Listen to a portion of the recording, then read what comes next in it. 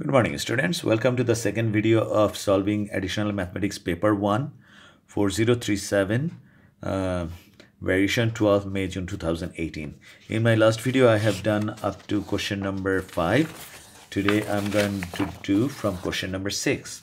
Now the question number 6 says that find the coordinates of the stationary point of the curve. This is a rational graph, so we need to find out a stationary point of this curve. Okay, coordinates of that stationary point. So dy dx should be, I'm going to do it, I can do it in the product rule, but I'm going to do this one in quotient rule right now.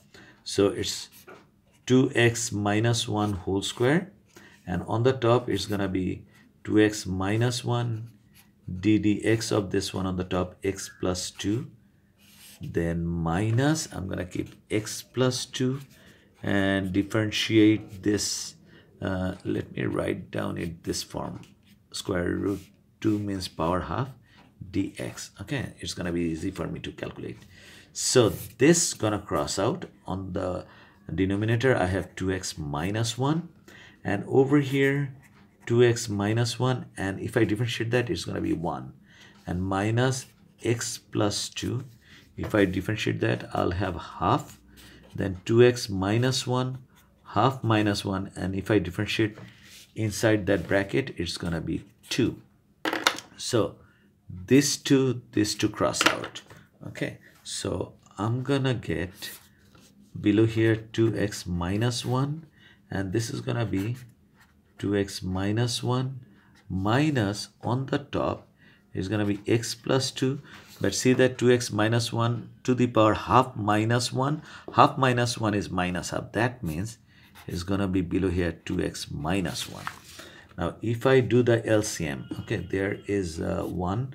LCM of 1 and that is going to be that number itself. So 2x minus 1, and on the top 2x minus 1 whole square. Okay, and this minus this one, x plus 2. And in the denominator I have 2x minus 1. Sorry for the mess. I'm gonna give some more space over here. So there is 1. Now over here I can write down 2x minus 1, and that cross out 2x minus 1, and when I take the bracket off, minus x minus 2 times 1 gonna go up there, and below here 2x minus 1. So I cannot cross anything out. So it's gonna be 2x minus x is x, minus 1 minus 2 is minus 3, and this one I'm gonna have, see that power half, and see that power half, let's say a to the power half times a to the power 1. So if we add that, it's gonna be 3 by 2. So instead of that I can write down 3 by 2. So that's done, differentiation. Now that's not the question. Question says stationary point of the curve. Now at stationary point, we know that dy dx equal to 0. So dy dx is this x minus 3, and that's gonna be 2x minus 1 to the power 3 by 2 equal to 0. Now take this one to that side, therefore x minus 3 equal to 0. This times multiplied this equal to 0, therefore x equal to 3.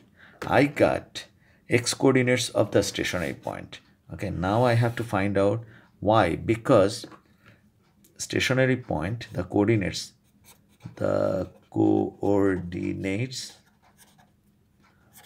of the stationary point over here, and x, we got it, x is 3. Now I need to find out y.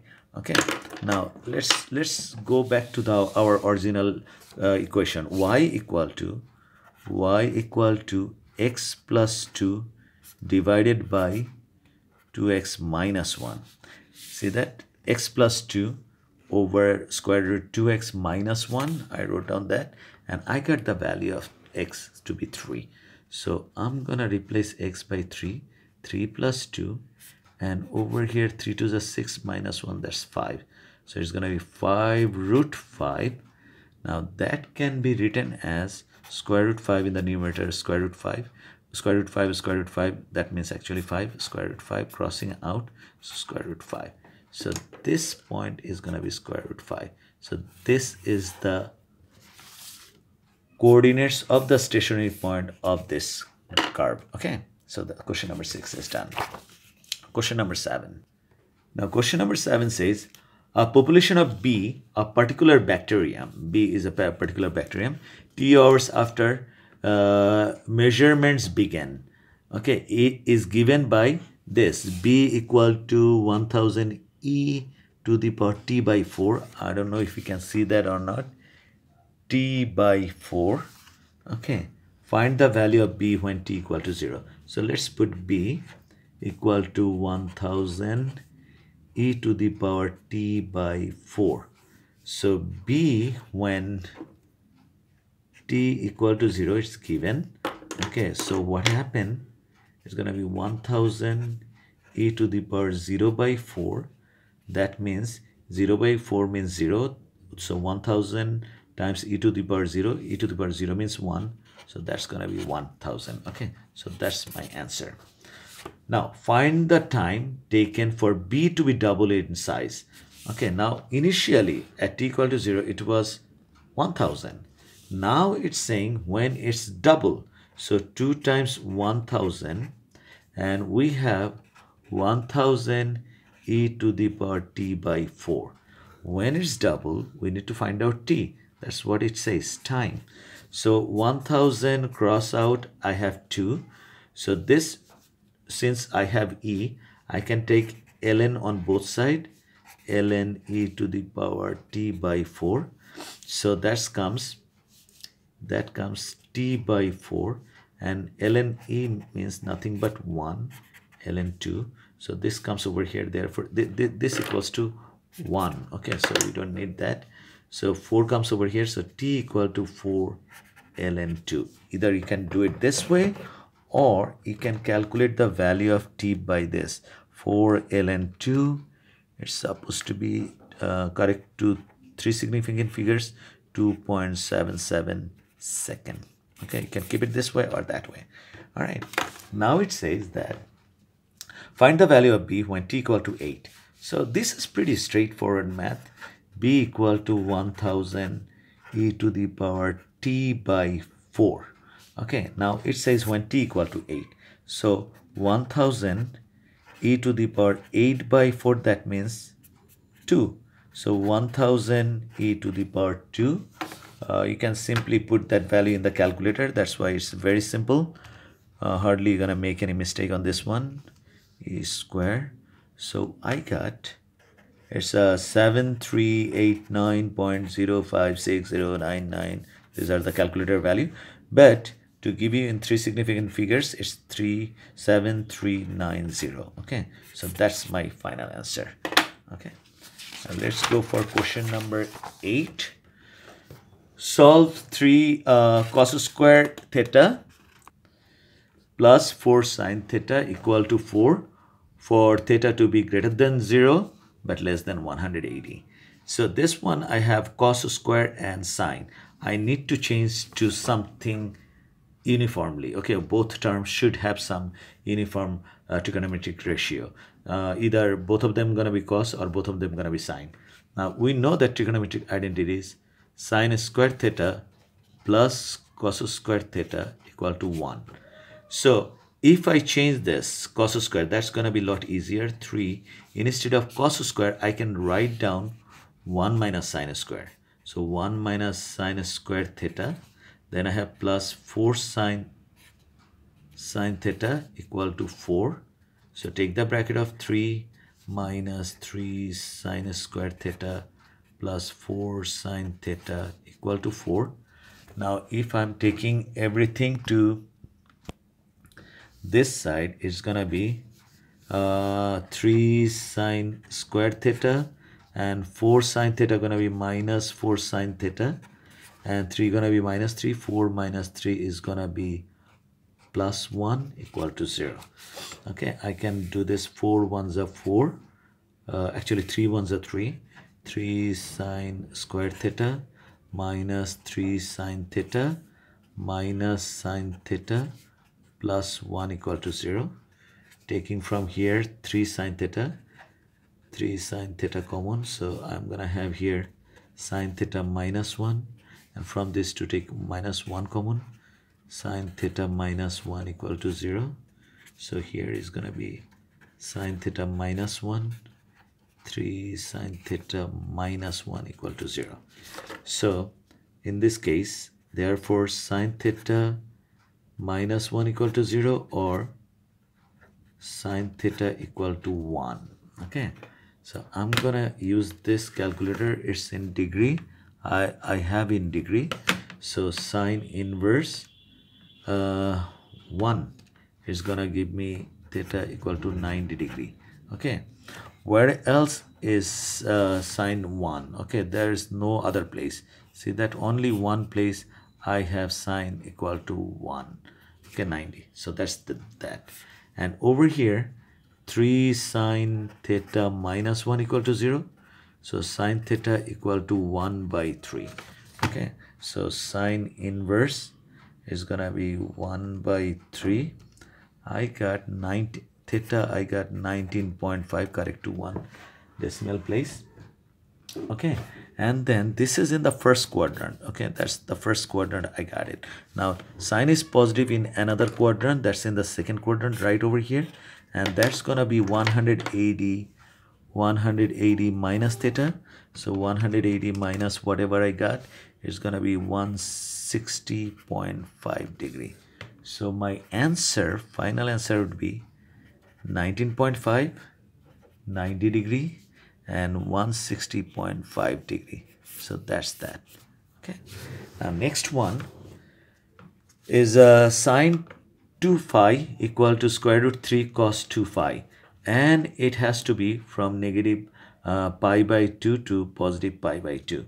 So if I bring this one this side, it's gonna be tan 2 phi equal to square root 2, then 2 phi, if I take tan inverse, so tan inverse square root 2, I'm gonna have that, but I want that in the, see that it's in radian, I need to change that to radian. Okay, so it's gonna be tan inverse square root 2. I got that one. Oh, I'm sorry, it's a square root 3. This is a square root 3, sorry. So that was wrong. Okay, square root 3. So I got pi by 3. That's pi by 3. Okay, now don't change that one. So this is positive. Now tan is positive. Excuse me.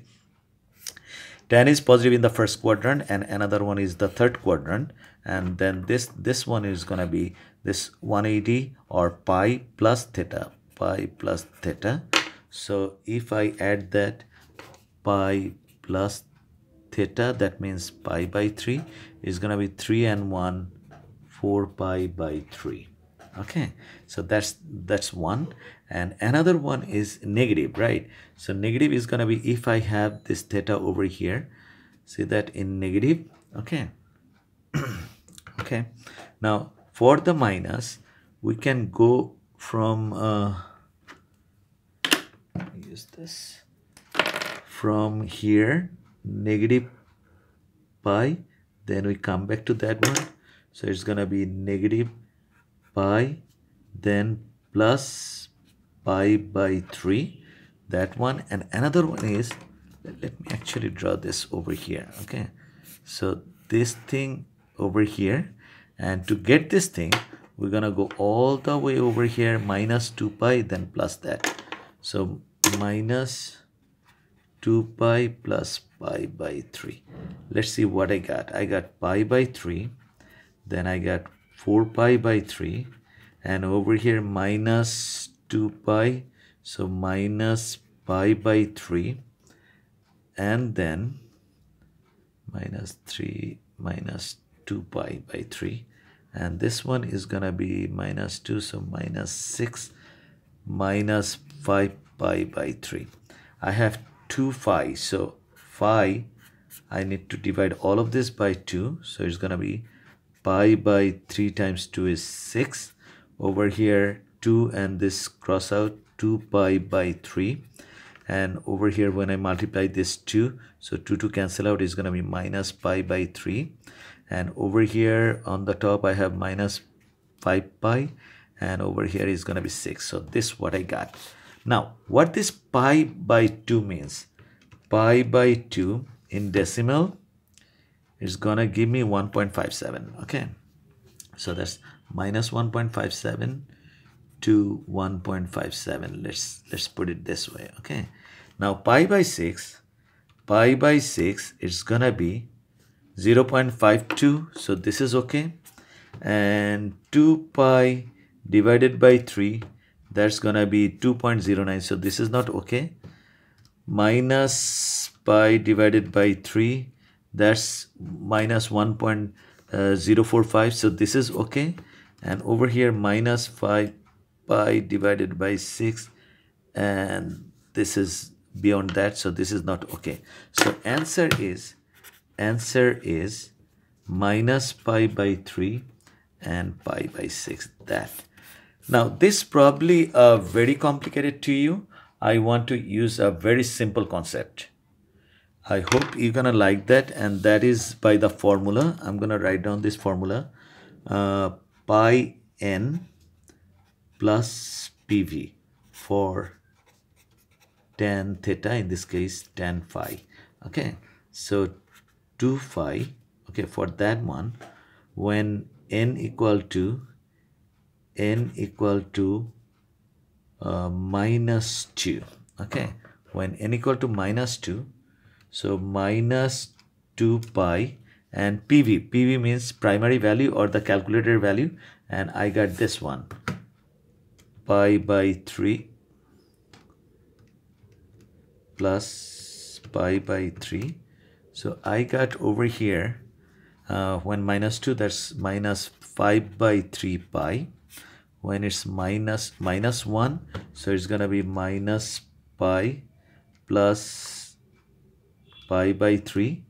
So I got minus 2 by 3 pi. When it's 0, so this is 0, I got pi by 3. And when it's 1, I got pi plus pi by 3. So that's gonna be 4 by 3 pi. I'm running out of the space. I know that it doesn't go anymore. So phi, so divided by 2, that's gonna be minus 5 by 6 pi. And over here is gonna be minus pi by 3. And this is gonna be pi by 6. And this is gonna be 2 pi by 3. Okay, that's actually a lot easier if you use this formula to get this. Okay, all right, I hope you understand that. I have a video on this. It says that solving all those stubborn trigonometric function. I hope you can see that and enjoy that, and you can save a lot of times. Okay, question number 9, solve log x equal to 3. This is very simple. This is common logarithm. That means x equal to base of this is 10 to the power 3. It's going to be 1000. Okay, so that's done. 1 mark, done. Write log a minus 2 log b plus 3 as a single logarithm. So LGA minus that LGB, that can be written as square, and plus this 3, I need to put it in log. We know that log 10, that means 1, or log a base a equal to 1. If the number and the base is same, then it's always 1. So it's 3. All these two are a common logarithm. So I'm going to put LG10. So LGA minus LG common logarithm b square plus, that's going to be LG10 to the power 3. So another formula we know, when it's minus, then actually divide. When it's plus, then it's multiplied. So LG, this is 1000 a, and this is divided by that. So this is in the single logarithm. So that's done. This is my answer. Okay, and this is gonna be my solve x equal to minus 5 plus 6 over x equal to 0. So what I'm gonna do, I'm gonna do the LCM x. So it's gonna be x squared minus 5x plus 6 equal to 0. Taking this x over here, so x times 0 is 0, and middle term break, 6 ones are 6, so x squared minus 6x plus x, well, it doesn't actually work. 3 2s, I have to go for 3 2s. 3, and this is gonna be 2x plus 6 equal to 0. So if I take x minus 3 minus 2x minus 3 equal to 0. So I have x minus 3, x minus 2 equal to 0. Solve. Therefore, x equal to 2 and 3. So that's my final answer. Hence, showing all your working, find the values of a such that this equal to 0. So let me write down log a base 4 minus 5 plus 6 log 4a equal to 0. Always compare, okay? When you have something like this, compare. I can see that log a base 4 and then 5 is over here, then 6 and something over here. So if I change this one to log base 4, then probably I can do something. So log a base 4 minus 5 plus 6. To change that one, I hope you know how to change the base of a logarithm. If it's log a base b, if you don't want b, if you want the base to be c, then numerator and denominator put log with the new base you want, and on the top the number, and in the denominator the old base. Okay, so that's one of the formula. And another formula is, if you want to keep the same base of the number, then a by a is gonna be 1, and over here log a and old base, like that. Okay, so that's what I'm gonna do. I'm gonna put 4 over here, so that's gonna be 1, and down below here would be log a base 4 equal to 0. Now watch this. These are this equals. So let log a base 4 equal to x. So this is gonna be x minus 5 plus 6 by x equal to 0. It does look exactly the same of this given equation in B1. So that we have solved this. X equal to 2 and x equal to 3. You can write down from B1. Okay, you don't need to do that because they already say hence. Hence means you always have to use the previous answer to carry out your work over here. Now x was log a base 4 equal to 2, therefore a equal to 4 squared, that means 16, and over here log a base 4 equal to 3, so a equal to 4 to the power 3 equal to 64. So answer over here, a equal to 16 and 64. Okay, so that's done. Okay, I like to do the rest of the sum in my second video. Thank you for watching and see you in next video. Take care. Have a good day.